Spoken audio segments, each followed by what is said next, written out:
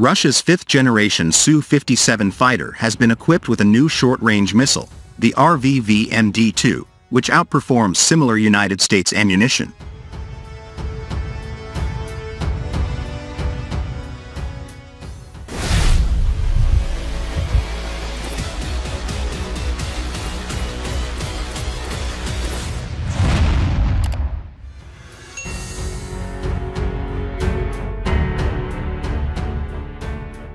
Representatives of the development company, JSC GAS MKB Vimpel, said in an article for the magazine Arsenal Otochestva, it is a fact that Russia's development of fifth-generation air-to-air missiles, now in industrial production 5 to 10 years, ahead of similar developments in the United States, the report said.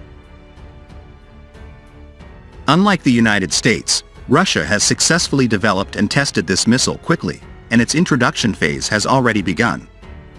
The RVV MD2 can be installed in the internal compartment of the fifth-generation Su-57 fighter, experts say.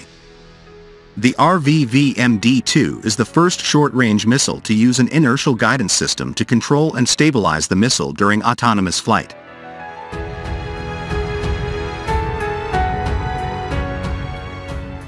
The inertial system allows the munition to independently determine its coordinates in space without relying on external references or signals.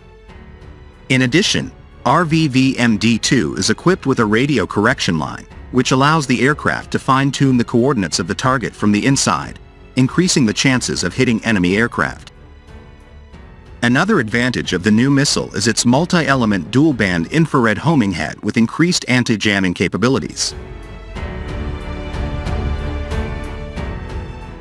This new missile is capable of attacking targets from all angles, including from behind.